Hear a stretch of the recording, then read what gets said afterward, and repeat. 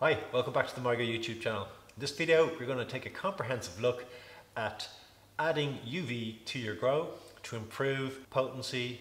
Well, the studies have all pointed towards its UVB. That's the lower wavelength form of UV. It's the higher energy, lower wavelength form and is responsible for tanning, and therefore can be a little bit dangerous to deal with. It also is generally blocked out by glass, so is not generally available.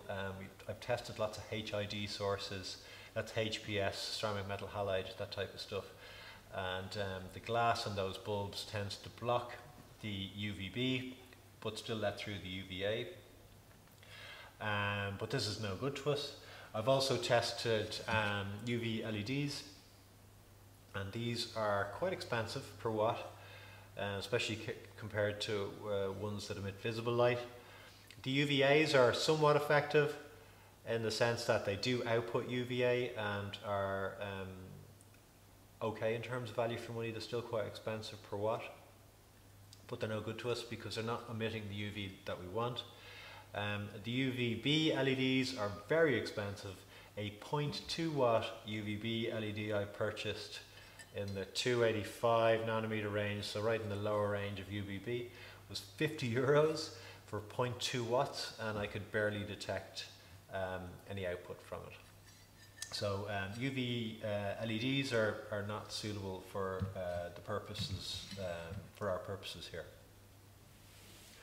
Just speaking of UVB particularly, it is dangerous to be around it for too much, the same way as sunlight. So if you are, well, first of all, you would set it up so that it times on and off when you are not in the grow room, ideally. If you do have to be in the grow room at the same time that the bulbs are on, just note that if you're even just 20 centimeters or 8 inches away from example, this Agromax fluorescent tube, you will be reading 9 or 10 times midday sunlight. That sort of level, 9 or 10 times sunlight level at midday, you know, you should wear eye protection. You can wear acrylic, perspex or glasses, and they will all protect your eyes, which are particularly sensitive, and then cover your skin, minimize the time you're in there, keep a distance and just be safe around it. So I did, after testing the LEDs, I tested HID, as I said. No real sources of UVB there. I then went on to test UVB fluorescence, and I got the ones immediately available to me. I happen to have reptiles at home, well, my son does, and I help look after them. And we use these Exo Terra bulbs, which this one is the UVB 200.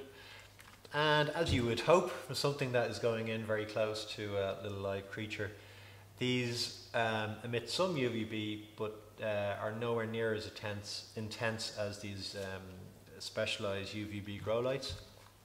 So these are okay, they emit a little bit. I have some of them in the test results at the end of the video for reference, but far less output from the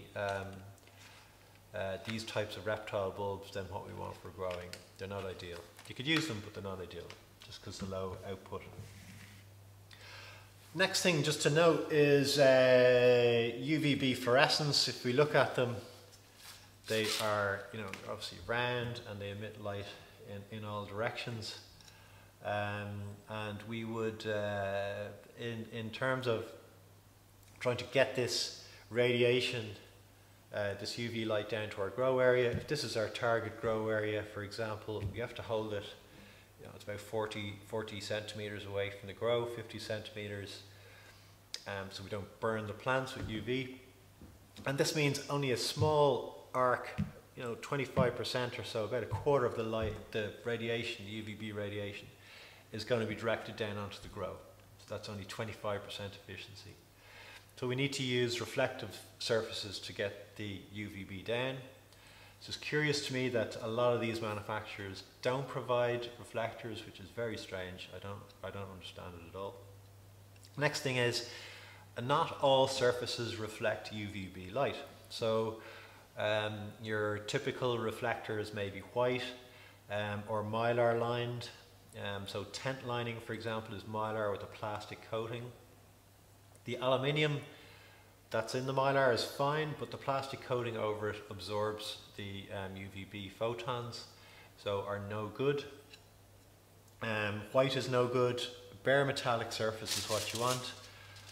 Bare metallic aluminium surface, so kitchen foil will do. If you have a cheap reflector, just the bare anodized aluminium surface or non-anodized will do perfect. For my little test reflector, which I have here, I made one large enough to fit 3 and 4 foot fluorescent tubes in here, such as the Solacure one.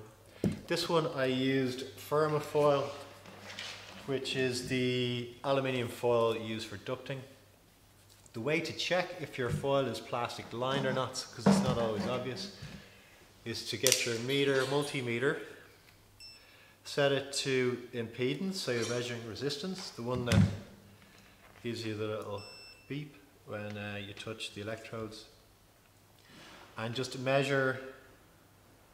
touch the foil in 2 places, and if it beeps, then you know that it's bare because it's conducting across the surface. There's not plastic insulating it, and you can use it. So I use this, just as good as the reflective surface from the reflector, just as good as the foil. They were all very similar when I tested them, so you don't have to be too fussy there. Just on that note, one of the disappointments in testing was the Solacure bulb, or tube. So the Solacure tube, one of the features of the bulb is that it's supposed to have an internal reflector. So you're only supposed to have the bulb in this orientation, so it's coming down this way, because this top surface here has a white lining on it. Internally, I'm guessing it seems so.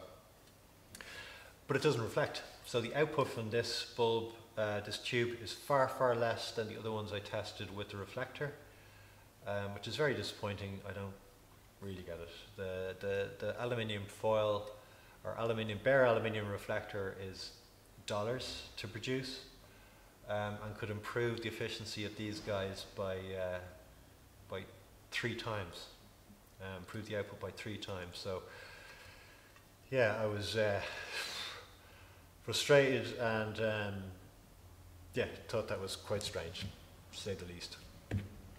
Next thing to note is about this finish on the bulbs, and most of them you'll note are white. The white is actually a phosphorus coating internally, and you can, you have more phosphorus on the coating, more of the UVB photons generated inside are going to be converted to light. So there's mercury in the tube, plasma goes into the tube, ignites the mercury emits photons, and those photons bounce off the phosphorus and then generate light. There's lots of phosphorus in regular fluorescent tubes for ordinary lighting. In these there's much less, in these UVB ones there's much less, and so some of the photons produce light, but most of them, or quite a significant amount of them, go through and emit UVB. So you get a little bit of light, they glow sort of a dull blue, but you're getting UVB through them as well.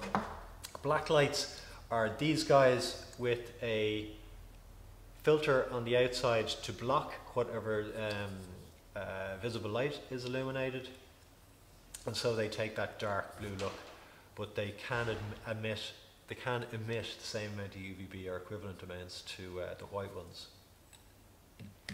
What else have we got? Test results, I guess. So I tested all of the fixtures in my homemade reflector.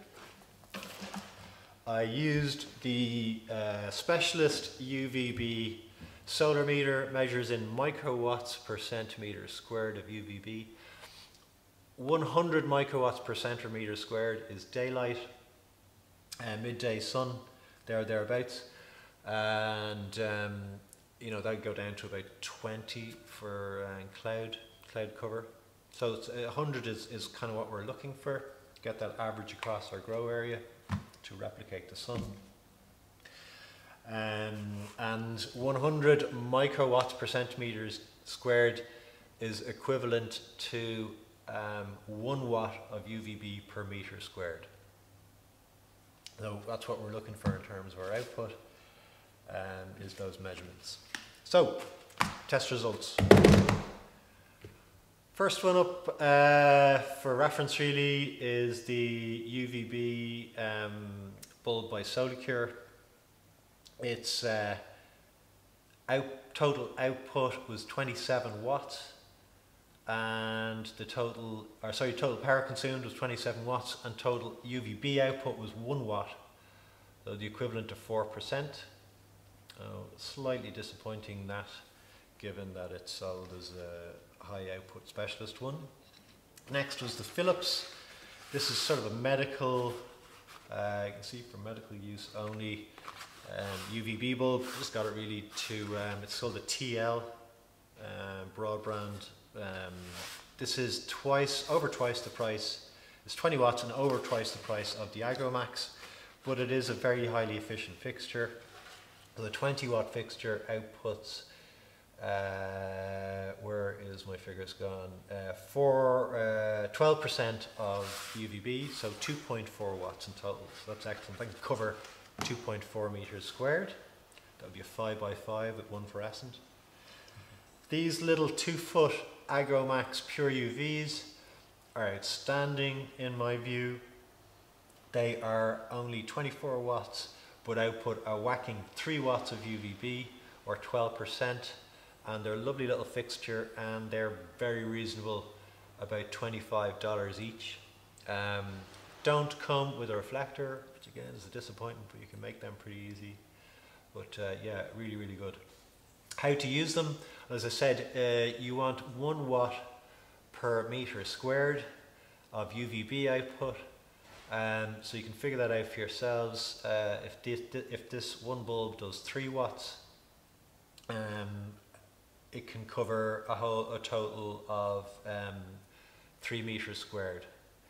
To apply them, you only need to, the UV will actually slow down growth, as in gaining mass of the plants. So it's not photosynthetic in that sense. So you don't want to use it while the plants are still growing in earnest. So you really only should use them in the last couple of weeks of flower to improve the potency.